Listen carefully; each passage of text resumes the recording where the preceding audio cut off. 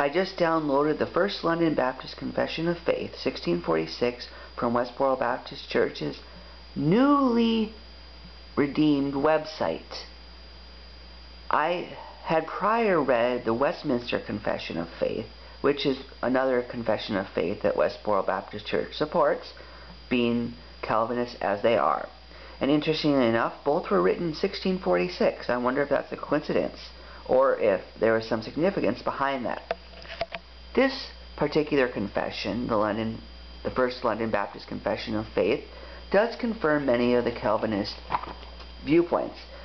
For example, in section 6, among others, they talk about all the elect, and then 35 they talk about saints. There's elect, elect, elect all over. I don't have time to get into all the references they make to the elect, but rest assured that it's all over the place. At first glance, a person is tempted to say, what's all this have to do with going on a crusade against sodomy, against homosexuality? Now, there's no clear places in these confessionals that I've seen about homosexuality. There's no section that says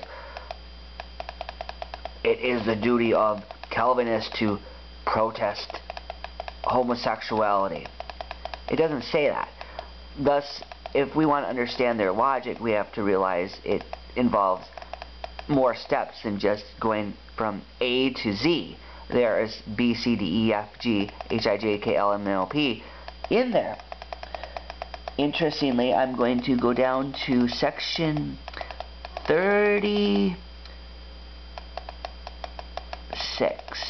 I believe. Oh, wait a second. 38.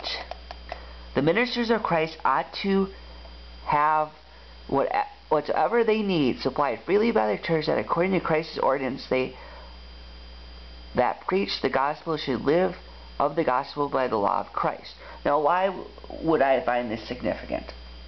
One interesting belief by Westboro Baptist Church is preaching should not be for pay, and pastors shouldn't be paid for preaching. J.L. Phelps one time wrote that in all his years of preaching, which is like 50 years, Fred Phelps never once took pay. Now, this is different than many other ministers. They believe it's okay to be paid. Now, what does this section say about that? Does it say that Fred Phelps should be paid? This is one of the beliefs that many people overlook of Westboro Baptist Church, but I think it's very significant. Perhaps they're too rigid and idealistic about this. Perhaps there's something to it. It's hard to say.